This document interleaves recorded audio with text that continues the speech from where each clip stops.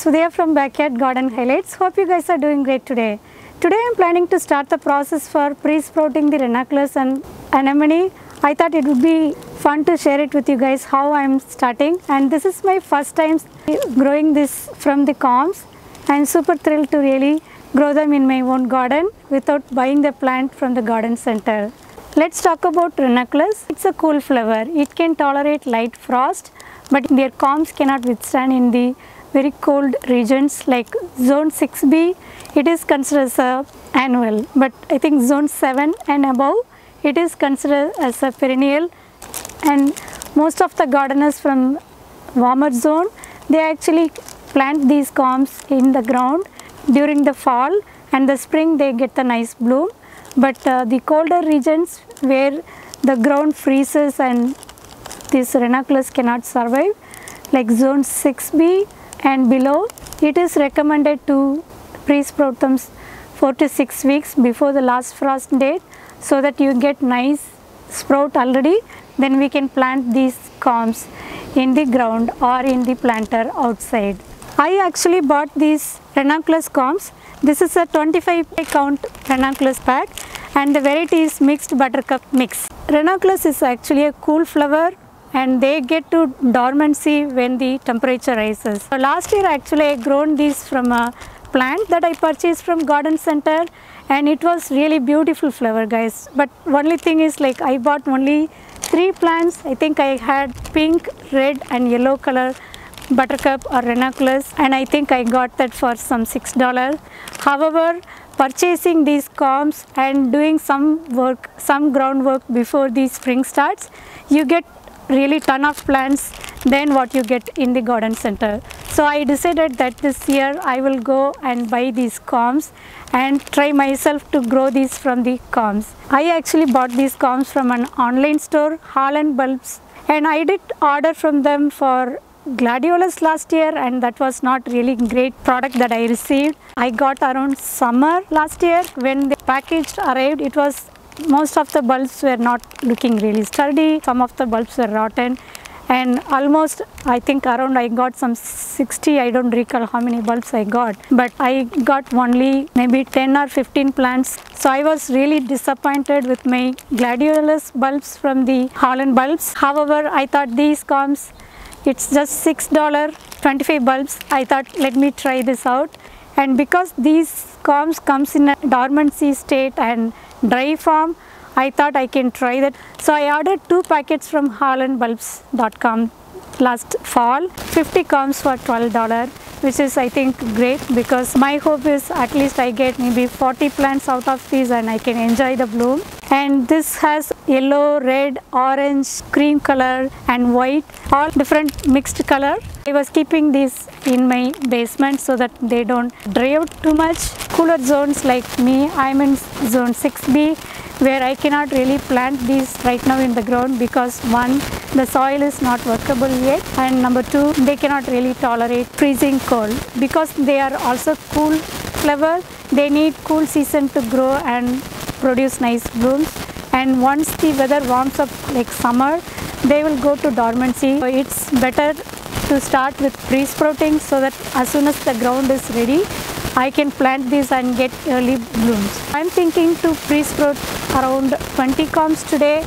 Maybe after 2 weeks I will start planting them in one of the container, and based on the weather I will decide whether I should keep indoor or outdoor. Ranunculus plant grows up to 12 to 18 inches and they spread almost 6 inches. They are very small plant and they are very attractive to butterflies, they are attractive to hummingbird, and very attractive for cut flower garden and bouquets. And ranunculus are most popular for romantic bouquets. This will be a great addition to your garden if you are a person looking to have romantic flower vase in your home to enjoy. Now let's talk about anemone. These anemone combs I bought from Brex Bulbs, and they are my favorite company to buy all these bulbs and plants. And I actually ordered this as well during last fall, and it was also on sale. Can you imagine 20 combs for $5, and also it comes with another 20 combs for free. So I got almost 40 combs for $5. Isn't it awesome, guys? If you guys are watching my channels for quite some time, now you could really understand where I'm coming from. I actually try to see what is the optimal cost for hobby gardening, because I'm not running any flower farm and I'm not really selling any items that I grow. All I'm doing is for my satisfaction, and I'm passionate about gardening, and I really started enjoying the plants and the flowers and try multiple varieties. But at the same time, I don't want to really spend too much. So what I try to be patient in terms of buying all these combs or the bulbs or the seed packets or the plants even, at least for the last 1 year. What I have learned is, like, once the season is over, the plants are in a better deal and great offers are available. These combs actually, I think maybe I don't know what's the original price, maybe $15 or $20, I don't recall. But they must have been sold in a higher cost until the planting season. So closer to fall season, I think the company start putting all these offers. I was fortunate to grab these as part of end of the fall season sale. I got around December, which is fine because anyway I didn't really plan to plant these in fall gardening. So I'm pre-sprouting now for my spring. So that's, I think, great thing about getting and being patient with buying all these seeds, bulbs or combs. But one disadvantage with this method is, like, you may not get the right variety that you are looking for because you are left with no choice. You just need to pick what is available during that sale period. That is the only thing I would say maybe the disadvantage. But again, like, I am not very choosy about what plant I want to grow. I want to try everything. Every plant is new for me because I just started learning gardening. So every plant is new. So I think for me, waiting for the sale and picking with a low cost method is definitely works for at least for next 1 or 2 years. Maybe after a few years, if I am very much impressed with one particular variety which is most popular and the gardeners pick them right away, then there is a competition and there is a demand. I may have to purchase them in right time, but at least right now I am looking for all the plants or all the combs, bulbs that I can really enjoy with low cost but still enjoy the bloom in the same season, because I am not losing any season or the years to come. I think I got it in a right time for me. So, and it is available now for me to pre-sprout, which every gardener is in my zone pre-sprouting now. I am really excited to grow this from the combs, and this is my first time. So it's going to be a really nice experience. I don't know whether it's going to be 100% successful or failure. Whatever the case, I think I will gain some experience out of this experiment this year. Anemones grow up to 8 to 10 inches tall. This is again a smaller plant, and anemones also are beautiful and attractive cut flower. It's going to look wonderful in the cut flower and the flower vase. This particular variety that I have got is double daisy, white and blue colors. I will put the picture in the screen. It really looks awesome. So I am planning to plant Ranunculus and the anemones in the same container, so they complement each other. Alright guys, let's go and see how I am pre-sprouting these anemones and the Ranunculus. Ranunculus and anemones are having the similar growing conditions or the needs. So most of the gardeners I have watched so far, they try to start these two combs at the same time. So I am also starting these two combs today at the same time. For pre-sprouting the Ranunculus, it has to be soaked in the water for 3 to 4 hours, and do not over soak more than that, then it may tend to rot. Ideal soaking time is 3 to 4 hours. And during the soaking process, the expert gardeners recommended that it has to be oxygenated. There are so many complex videos around pre-sprouting Ranunculus, but I am going to follow some of the gardeners explain me very simple process instead of doing all those complex process. Just change the water every 1 hour during these 3 to 4 hours of soaking period, so it gets fresh water and there is no harm for the Ranunculus or the anemones combs to get soaked. That's what I followed. This is how the anemones looks like after 4 hours of soaking in the water. This is how the ranunculus comes looks. This is how it looks before soaking in the water. Now let's compare how the soaked one looks. So do you guys see the difference? This one is before soaking and this is after soaking. It actually kind of tripled in the size. Isn't it cool, guys? And this is anemone comb before soaking. Let's compare with the one that is soaked. I do not really see much variance in the size, but you could see like this is too dry and this is hydrated now, so they are bulge. I'm going to plant both anemone and the ranunculus combs now. First thing is, let's drain the water.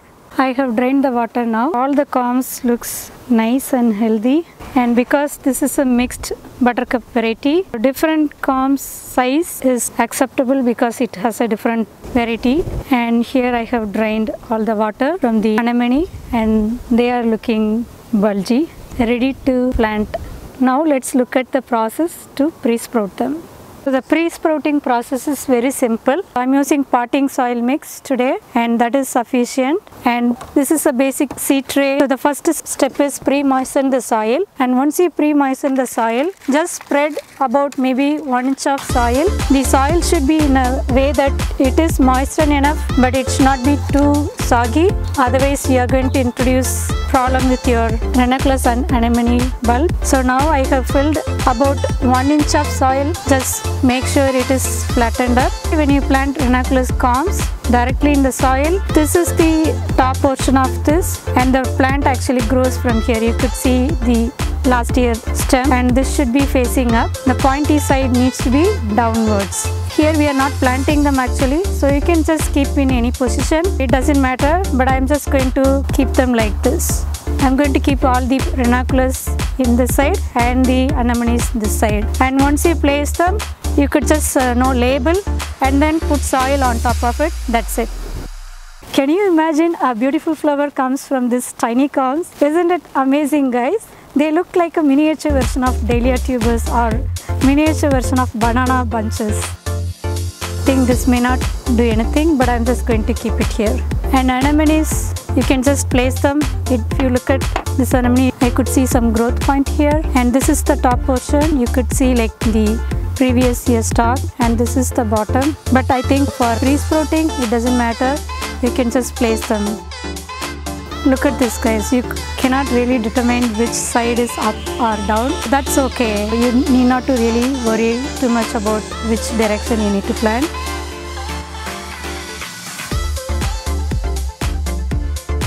Ranunculus combs, and you could see all the anemones combs. So I'm going to now label them. Before you fill the soil, make sure you place the labels so you don't get confused which side is ranunculus, which side is anemones. Once you finish the process, make sure to keep this tray in a basement or a place where you have a steady 40 to 50 degree Fahrenheit and darkness, because these combs needs darkness and about 50 degree Fahrenheit for them to sprout nicely. Alright guys, hope you guys liked watching this video. I'll see you in another video. Please support my channel by subscribing, sharing and commenting.